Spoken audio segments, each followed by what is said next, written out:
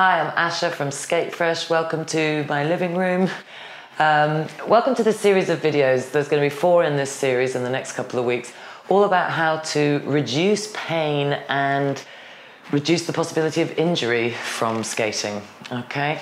Now, I put out a shout out on social media a few days ago asking you, where do you feel your pains in your body during or after skating? And I got lots and lots of replies, and none of them were a surprise to me because I've been observing this reply from my students for 20 years. So, you know, the main problem areas for skaters are feet and ankles, knees, hips and glutes, and the lower back. So I'm going to be doing 4 different videos on those different body parts.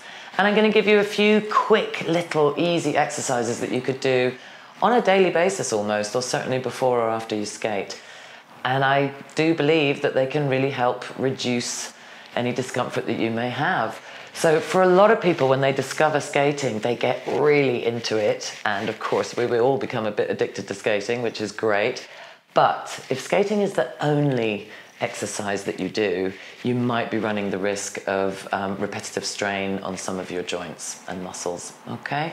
So I do think all skaters should be stretching regularly, and I've been a yogi for 20 years, and it's probably the only reason I'm still skating and, you know, maintaining my hip injury when I should have had surgery 5 years ago.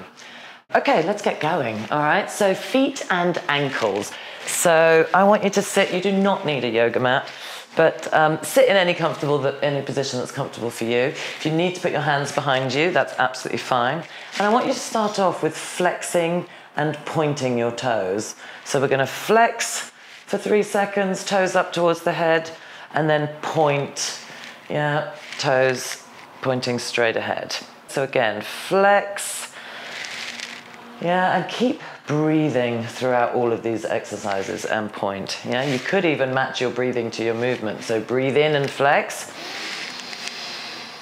and then breathe out and point. And again, breathe in and flex, and breathe out and point. Okay, so you could do this 10, 15 times, yeah? And it will really help get some movement into that front of the ankle, all right? Exercise number 2, we're going to scrunch and open your toes. So when we open the toes, you're trying to spread your toes sideways. I find this incredibly difficult. When I spread my toes sideways, they also want to go down. I find staring at them kind of helps. And then we're going to crunch in, yeah? So again, spread the toes. This is apparently really good for your brain as well. And scrunch the toes without pointing.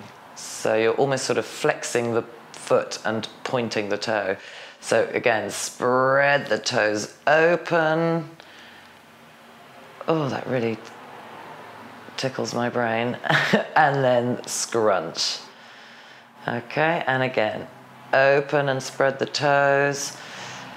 And I find this one particularly nice after I finish skating because your feet have been kind of jammed in your skates for a few hours. It's really nice to get them moving. Last 2, open and spread and scrunch. Okie doke. So the next one is for your ankles, and we're just going to do basic, simple ankle rolls. So move your feet a little bit apart, maybe shoulder width apart. And let's go in. It doesn't really matter which direction you go because you're going to reverse it. So very slow circles. So I'm going to use my hands here to show you. So in and point, and then out and flex. So imagine you're drawing a circle with your toes on the ceiling. And again, almost the slower you go, the better. Yeah, so point, around, and up.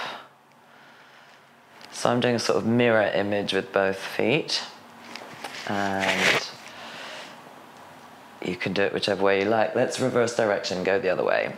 So I'm now doing a circle in the other way, and I get lots of clicks in my ankle joints when I do this. And again, after skating, this is a great one. Your ankles don't actually move a lot when you skate because they're supported by your ankle straps, and they're sort of, you know, like solid little tree trunks in there. So it's really good to give them a bit of a mobilizing roll first. Okay, so both directions, yeah? I'd say when you have more time, do up to 10 in each direction. Okay, and the last one. So for this one, you're gonna kneel. Now, if kneeling for you is not very comfortable, what you can do is take a towel or a blanket. In fact, let me show you with a cushion. So, or a cushion, yeah, and you can just place that under your butt, and it might be easier on your heels, okay? If you've got a yoga block or something else, you could use that, yeah? Whatever's comfortable for you. So what we're gonna do is we're just gonna take one knee and start bringing it up. And that's gonna stretch the front of the ankle. And you're gonna hold it, yeah, for a few seconds, and then drop and change foot. So you're just lifting the knee. Don't worry about how much, you just lift until you feel that stretch on the very top of your foot. Yeah, so this is like pointing, it's like a forced point. Okay, next time if you want to lean backwards on your hands, you can. And again, try and just relax the other foot that you're sitting on. Now, depending on which direction you turn your toes in, you'll get a different stretch. So sometimes I sort of readjust just the direction my toes are pointing backwards. Now, when you feel that stretch sensation, the important thing is to not over push it and to just breathe and relax. Okay, we'll do another one on the other side. Oh, that feels great.